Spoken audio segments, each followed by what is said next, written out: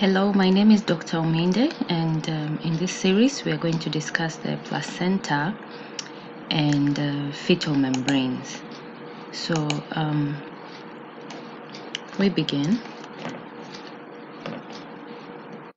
The fetal membranes usually, of course, will be produced during pregnancy, and the placenta generally separates the fetus from the endometrium of the uterus, and it's usually expelled after childbirth.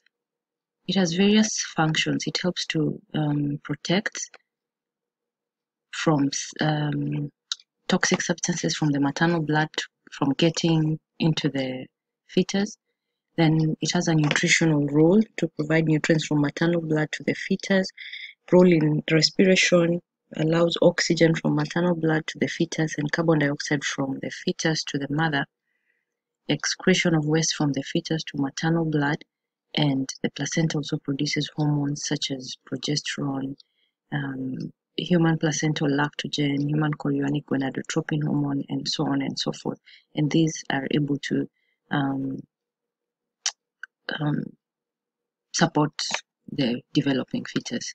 So we have four main fetal membranes: the chorion, amnion, umbilical vesicle, from the yolk sac, and the allantois. So the placenta is a fetal maternal organ. It has a fetal part and a maternal part.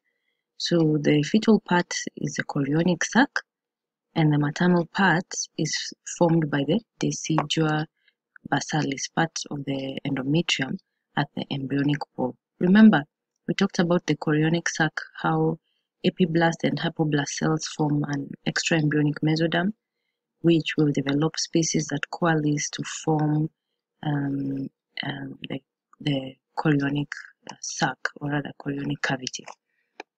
So if you look here at the embryonic pole where implantation occurs, that decidua is called decidua basalis. Around the embryonic pole is the decidua capsularis, and the rest of the endometrium is covered by decidua parietalis. So decidua reaction are just changes occurring in the endometrium during implantation. So when the endometrium is able to gain substances, glycoproteins, endometrial glands, you increase the fluid in the endometrial glands, all this to support the developing fetus. So that's the decidua reaction. And all these changes are both cellular and at cellular level and vascular level. So you're increasing blood vessels so that you're able to establish a good fetal maternal circulation. So we've talked about functions of the placenta. There's the metabolic role.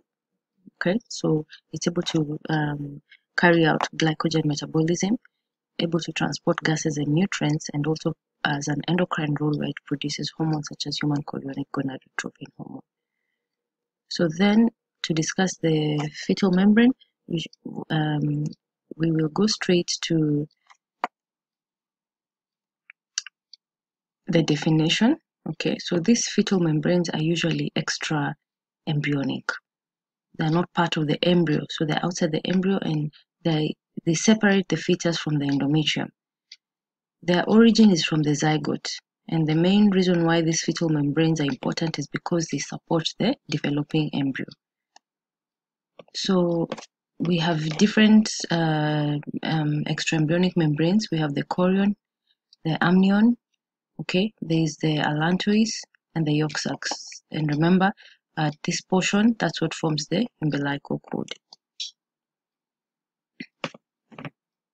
So chorion, amnion, umbilical vesicle, yolk sac, and allantois, those are the fetal membranes. So we start with the amnion. The amnion forms the cavity actually in the embryoblast. So this develops in the second week, and remember, it's the epiblastic cells that form the amnioblasts, cells lining the amniotic cavity. So this is the amniotic cavity here. These are the columnar epiblastic cells. So it's lined by epiblast which are called amnioblasts. And this is your amniotic cavity filled with amniotic fluid. So this is the amniotic cavity here, and this is the intraembryonic seal. So after the folding of the embryo, the amniotic cavity now spreads around the embryo. So you can see it comes all around except at the place where you have your umbilical cord. So that's your amniotic cavity lined by amnion. So where does amniotic fluid come from? Because amniotic cavity is filled with fluid. This fluid has three sources. The cells that line the amniotic cavity produce the fluid, the amnioblasts, also from maternal tissue fluid and from the fetal urine. So the fetus urinates and contributes to the amniotic fluid. So what factors ensure that this fluid is in circulation? The fetus drinks the amniotic fluid. It also urinates and defecates within the inside the amniotic cavity, and then there is the exchange with the fetal blood and exchange with maternal circulation. So all these ensure that this fluid is in constant circulation. Then the amniotic fluid has water, fetal cells, salts, fecal matter, urine, and other body secretions from the fetus. So that's the composition. What are the functions of the amniotic fluid? It's able to permit symmetrical growth of the fetus, so right and left side to grow symmetrically. It also provides protection and mechanical cushioning to the fetus. It ensures adequate growth of the lungs. So amniotic fluid is very important in the lung development. Then during birth, the fluid lubricates the birth canal or the vagina as the fetus is being expelled. It ensures good development of the musculoskeletal system because the limbs, as they move freely within the amniotic fluid, their development is good. The fluid helps to regulate temperature and also protects the fetus from adhesion, because if the fluid is there and the fetus is floating in the fluid, the parts of the fetal body are not close to each other, so adhesion will not occur. So it protects from fetal adhesion. What's the fate of the amnion? It joins with the chorion to form the amniochorionic membrane, and this is what is released as an afterbirth. What are the abnormalities of the amniotic cavity or the amnion? We have oligohydramnios when you have very little amniotic fluid, polyhydramnios when you have very high amount of amniotic fluid, and amniotic band syndrome where the amniotic fluid forms bands around the fingers or digits, and that can cause amputation of the digits because of impairing blood supply. When you compress the digit, you impair blood supply to the distal end, and that can cause amputation. So normally the amniotic membrane is 0.2 to 0.5 millimeters, and the amnioblasts form the amniotic epithelium. So this 0.2 to 0.5 millimeters is the epithelium plus extraembryonic mesoderm. The fluid normally is 500 to 1,000 mils. So when you're less than 500 mils, that's oligohydramnios. More than 2,000, that's polyhydramnios. So what causes little amniotic fluid? When the placenta is not functioning well, you will not produce fluid, so it causes less amniotic fluid. When you have premature rupture of membrane, so the mother will be leaking fluid before the pregnancy is term, so you decrease amount, you get oligohydramnios. Remember, we said the fetus urinates to produce part of the fluid, so when the kidneys have not developed well in renal agenesis, you get oligohydramnios. When the kidneys are there, they are producing urine, but the outlet from the kidney, whether the ureters are obstructed, for example, in obstructive uropathy, you cannot release urine in the amniotic cavity, so you get oligohydramnios. Then also when you have obstruction of the urethra, urethral atresia can give you oligohydramnios because you're not able to pass urine into the amniotic cavity. So this is an example of obstructive uropathy. You can see there is obstruction that will cause at the urethral level. It has caused the bladder to enlarge. The ureters are enlarged. That's what we're calling hydronephrosis, where the kidneys and the ureters are enlarged, the bladder is enlarged.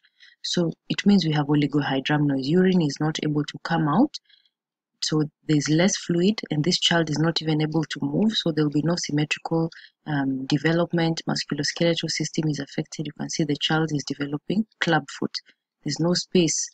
The child is not swimming freely. The lungs will not develop well. You can see they're small, so there's pulmonary hypoplasia because you need the fluid for lung development, limb development, symmetrical development. Okay, so oligohydramnios. So you get limb defects such as clubfoot, and the lungs don't develop. You get pulmonary hypoplasia. Then polyhydramnios, fluid, amniotic fluid more than 2,000 mils. What are the causes? When you have esophageal atresia. Remember we said the fetus circulation of this amniotic fluid involves the fetus drinking. So if you cannot swallow because the esophagus is obstructed, you get polyhydramnios. This swallowing is controlled by the brain. If your central nervous system, including the brain, does not develop well or it has defects, you cannot swallow, you get polyhydramnios. Then in cases of multiple pregnancy, you tend to have a placenta that is sort of overworking, so the fluid that is being produced is high, so it leads to polyhydramnios. You can see this cavity, this is in multiple pregnancy, in this case twins. You can see how the cavity is big, is filled with fluid, so this is polyhydramnios. Okay, polyhydramnios. So what does polyhydramnios cause? It will cause malpresentation. Instead of the fetus to present with the head first, they have so much fluid to move about, so they may eventually present with breech or a limb or something else. Then because the fluid is too much, the pressure will be much, it can cause premature rupture of membrane. So before the fetus is term, the mother can start leaking the amniotic fluid. Then it can cause cord accidents. It can push the umbilical cord towards the cervix and cause compression of the cord, and that depletes blood supply to the fetus and can lead to fetal death. So those are the effects of polyhydramnios. So for each oligohydramnios and polyhydramnios, you need to know what are the causes and what are the effects for each. So you can see this is an example of cord accident. The baby had so much space to move about within the cavity because of too much fluid, and then the cord now goes around the neck, and this can suffocate or asphyxiate the fetus. This is the placenta. You can see a knot has formed because the baby was moving about in too much fluid in polyhydramnios. Then the umbilical cord knots around itself, so you're not able to bring oxygenated blood to the fetus, and this is going to affect the developing fetus. You can see this is normal presentation is cephalic, but you can present as breech with a gluteal region first. So this is a malpresentation. So next we'll discuss the yolk sac. It's formed from the blastocystic cavity, from the hypoblastic cells, which are cuboidal. It also forms the extraembryonic mesoderm, and usually the yolk sac membrane is called the Huesner's membrane. So this is your yolk sac cavity. This is your amniotic cavity. So what are the functions of the yolk sac? It helps to transfer nutrients to the developing fetus. It helps in development of blood, okay? And also it's the origin for germ cells. Sperms and ovum, they originate from the yolk sac. So those are the functions of the yolk sac. What is the fate of the yolk sac? Usually it will be incorporated to form a primitive gut, primitive gastrointestinal tract. So it will be incorporated to form a primitive gut, and then after that it forms a vitelo-intestinal duct that usually obliterates. So when you can see it's going to be incorporated to form your GIT here. So after that you form a vitelline duct, okay, which is supposed to obliterate. So this yolk sac will be incorporated in this developing GIT. You can see the foregut, midgut, hindgut forms the GIT. So if it does not obliterate, you can get a Merkel's diverticulum, and if you have communication between skin and the GIT epithelium, you get a Merkel's fistula. A fistula is just a communication between two epithelial line surfaces. Then you can get a Merkel's cyst, or you can get a vitelline sinuses. Okay, so that's the fate of the yolk sac.